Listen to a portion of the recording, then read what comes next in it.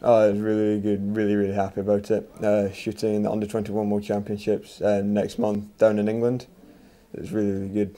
Congratulations. And how big is this event in terms of shooting? It's pretty big. It's definitely up there because they basically take every country which puts a team forward together, and each country puts together multiple teams. They put Under-21s, veterans, the men's, the women's. So each country is basically putting 4 teams together. So. You left Strathallian a year ago.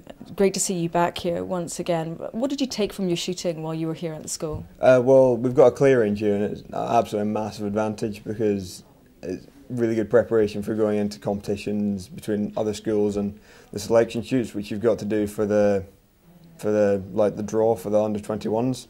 Just basically 5 shoots all over the country, and it's been massive help for preparation for that. I'm wondering, do you think that sets the school apart from other schools, the fact that they have this facility here?